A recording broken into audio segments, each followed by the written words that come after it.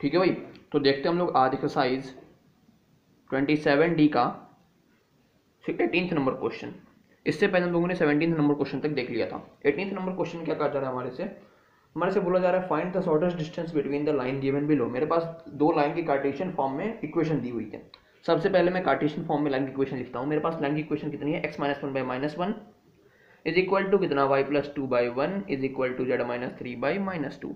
और मेरे पास लाइन की दूसरी इक्वेशन जो है वो कितनी है, वो x-1/1 is equal to y+1/2 is equal to कितना z+1/-2। अब क्या करता हूँ मैं, इन दोनों लाइन को वेक्टर फॉर्म में कन्वर्ट करता हूँ। तो इसको मैं लैम्डा के बराबर एज्यूम करता हूँ, इसको मैं म्यू के बराबर एज्यूम करता हूँ।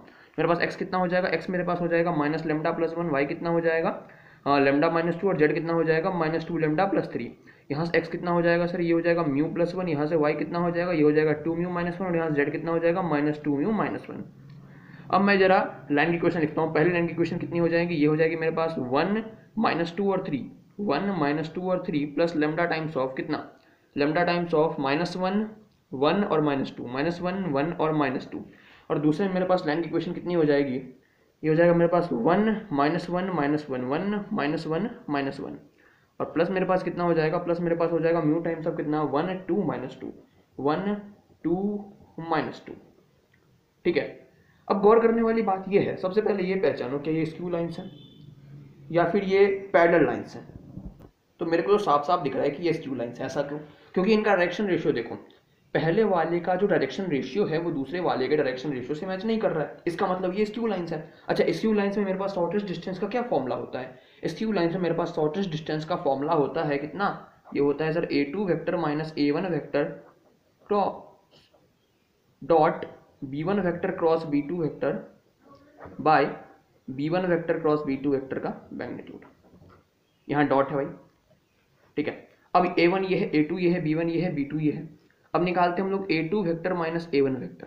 ये कितना हो जाएगा, 1 - 1 0 हो जाएगा, -1 + 2 1 हो जाएगा, -1 - 3 -4 हो जाएगा। अब हम लोग निकालते हैं कितना, b1 क्रॉस b2, ये कितना हो जाएगा i j k, यहाँ -1 1 -2 और यहाँ पे कितना 1 2 और -2। अब सॉल्व कर लेते हैं इसको। i कैप -2 + 4 कितना हो जाएगा, 2 हो जाएगा, माइनस j कैप 2 और +2 ये तो 4 हो गया, प्लस k क्या -2 -1 -3 हो गया। यानी मेरे पास जो हो गया b1 क्रॉस b2 ये हो जाएगा 2i cap -4 j cap -3k cap. अब जरा इसका मैग्नीट्यूड भी निकाल लेते हैं लगे हाथों। इसका मैग्नीट्यूड कितना हो जाएगा, b1 क्रॉस b2 का मैग्नीट्यूड की बात कर रहा हूँ ना मैं, ये हो जाएगा मेरे पास 2 का स्क्वायर 4 -4 का स्क्वायर 16 और -3 का स्क्वायर 9। तो ये कितना हो गया मेरे पास, ये हो गया मेरे पास 25 + 4 √29। अब जरा मैं यहाँ पे वैल्यू पुट करता हूँ, ठीक है, यहाँ साइड में मैं वैल्यू पुट करता हूँ। ये हो जाएगा 0 1 -4 डॉट कितना 2 -4 -3 बाय में कितना भाई साहब √29। ये तो 0 हो गया, ये -4 हो गया और यहाँ पे मेरे पास हो जाएगा प्लस में 12, ठीक है, और बाय में √29, यानी कि ये मेरे पास हो गया कितना 8/√29। ठीक है, चलो अब देखते हैं अगला क्वेश्चन। अगला क्वेश्चन यानी कि 19th number question. 19th number question में भी मेरे पास लाइन की दो इक्वेशन दी हुई है, लेकिन कार्टेशियन फॉर्म में दी हुई है। अब सबसे पहले उसको हम लोग वेक्टर फॉर्म में कन्वर्ट करेंगे, फिर उन दोनों लाइन के बीच में शॉर्टेस्ट डिस्टेंस निकालेंगे, ये देखने के बाद क्या वो स्क्यू लाइन्स हैं या फिर वो पैरेलल लाइन्स हैं।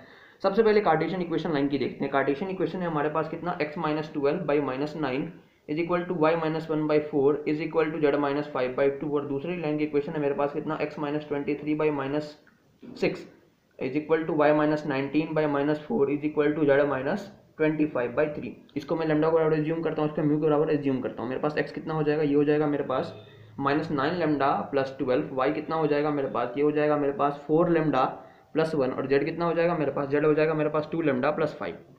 ठीक है, अब यहाँ से मैं x निकालता हूँ। x कितना होने वाला है 6 म्यू + 23, y कितना हो जाएगा -4 म्यू + 19 और z कितना हो जाएगा मेरे पास 3 म्यू प्लस में 25। अब यहाँ से मैं पहले लाइन की इक्वेशन लिखता हूँ। ये कितना हो जाएगा 12 1 और 5 12 1 और 5 प्लस लैम्डा टाइम्स ऑफ कितना -9 4 और 2। यहाँ से मैं दूसरी लाइन की इक्वेशन लिखता हूँ। ये कितना 23 19 और 25 23 19 और 25 प्लस म्यू टाइम्स ऑफ कितना -6 -4 3 -6 -4 और 3।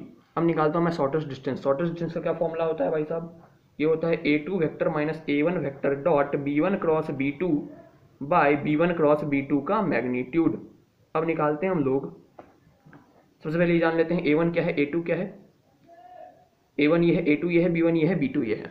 निकालते हैं सबसे पहले क्या हम लोग, A2 vector minus A1 vector, ये कितना हो जाएगा 23 माइनस 12, कितना होगा 23 माइनस 12 11 होगा, 19 माइनस 1 18 होगा, और 25 माइनस 5 20 होगा।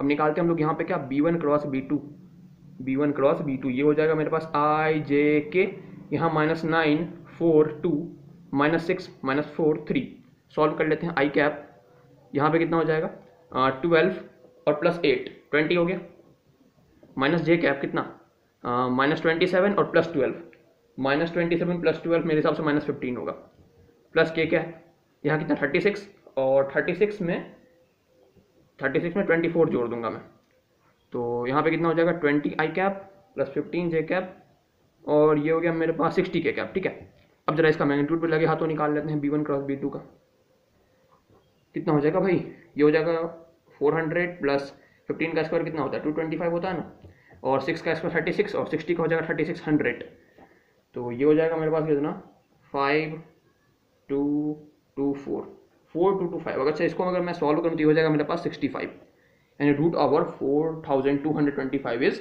65। अब यहाँ पुट करते हैं, यहाँ पे ये रहा 11, 18, 20, और यहाँ पे कितना है 20, कितना 15, 60, और यहाँ पे मेरे पास नीचे में 65। भीषण कैलकुलेशन होने वाला है, तो यहाँ मैं साइड से ले जाके इसको यहाँ पे करता हूँ। ठीक है, आपको समझ में आ जाएगा। ये हो जाएगा मेरे पास 11 2 22 220 हो जाएगा ये। अच्छा, ये हो जाएगा मेरे पास 270, और ये हो जाएगा मेरे पास कितना, ये हो जाएगा 1200, क्योंकि 6 2 12 और बाहर जो जीरो है इसलिए 1200, और यहाँ पे मेरे पास 65। इसको अगर मैं जोड़ूँ तो ये हो जाएगा मेरे पास 1690 बाई 65। अगर मैं इसको सॉल्व करूँ तो ये हो जाएगा मेरे पास 26। ये होगा मेरे पास फाइनल आंसर।